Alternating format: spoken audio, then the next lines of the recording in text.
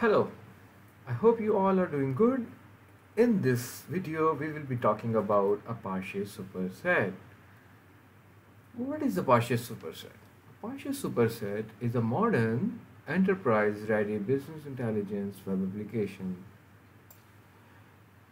Some of the features of Apache Supersets are a rich set of data visualization, an easy-to-use interface for exploring and visualization data, create and share dashboards. It's an enterprise-ready authentication with integration with major authentication providers like database, OpenID, OAuth, or remote browser through Flask AppBuilder.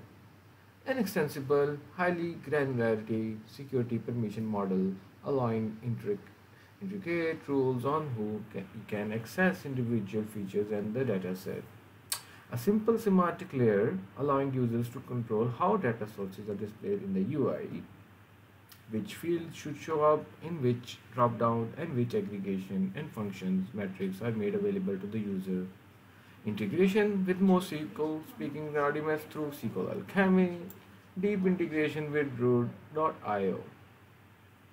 So first of all, in this video, I will show you how you can set up the Apache Superset on Docker.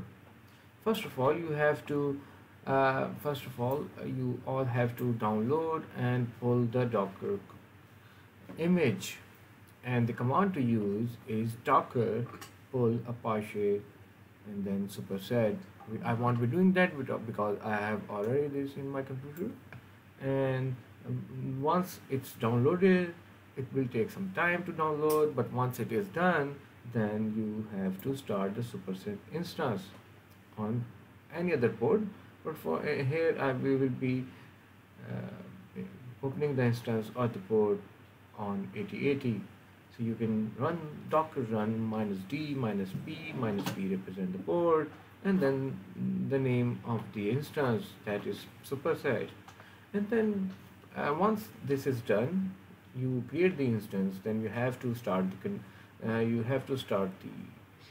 container, and after installation or initialization, you have to create a user. So first of all, you will create an admin user.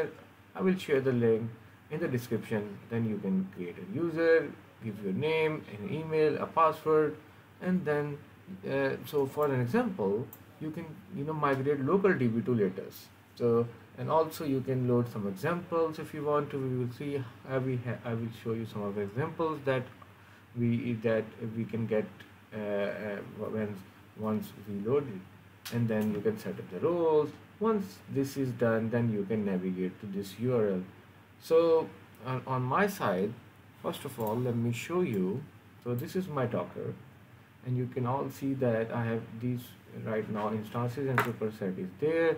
I will start the image, and once it's done, I will open it in the browser. Now it's open. I will write down my password and username, and then I'm actually in.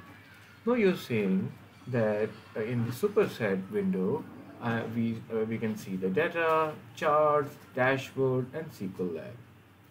So first of all, let's see some of the dashboards that we got while once we load the examples. So these all comes in for the example. So this is a sales dashboard, a very good dashboard with some descriptive, some one-liner, some numeric, some bar charts, and some some pie chart, a donut chart, sorry, and it's a very good graphical representation of sales. It also you can have in the dashboard, you can create multiple reports. So this is for the the proportion of monthly revenue. So in Superset, the thing that you have to keep in mind that if you first of all, you will extract the data. You can upload a CSV, you can upload as Excel, you can connect to databases. In this example, we have this. You can add Postgres, Presto, MySQL, SQLite, or if these are the supported databases like Apache SQL, Apache Spark SQL, MySQL, SQLite, Apache Druid, or you can use Postgres SQL. And then once these are connected, you can see and the data sets.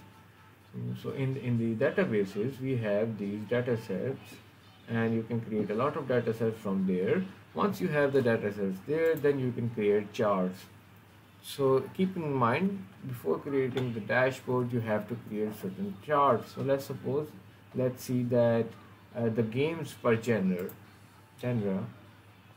and if we open that, so this is my data set, video game underscore sales. These are the column values, and then it's actually the chart type of the chart is tree map. So you do that, and then the time span is this, the group by is genre, and then row limit is this. You can choose whatever the color scheme you want, the ratio, and the number format you want to choose. You can also do the sorting. So there are a lot of charts that you can create, right?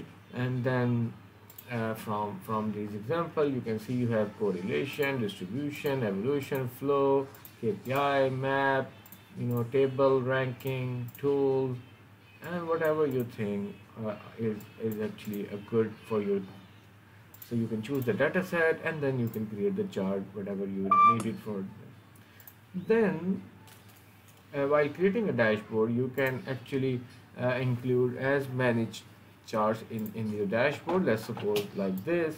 You can have a pivot here, you can top 10 here, then you can bring and drag and drop all the charts that you wanted. Then in the SQL editor, it's actually similar to the one in GCP BigQuery. It's very good. You just simply run it, write the query, select the database. From here you can select the database, the schema, and then the table you want to see. So you see, and it will also show you the time it taken, the query history. You can also see in preview. That's a very short introduction about a superset and how you can install it on Docker. That's it. And if you have any question, please comment and do like and subscribe. I will be sharing these type of short videos for you guys to understand and what are the new open source tools in the market. Thank you so much. I will see you in the next video.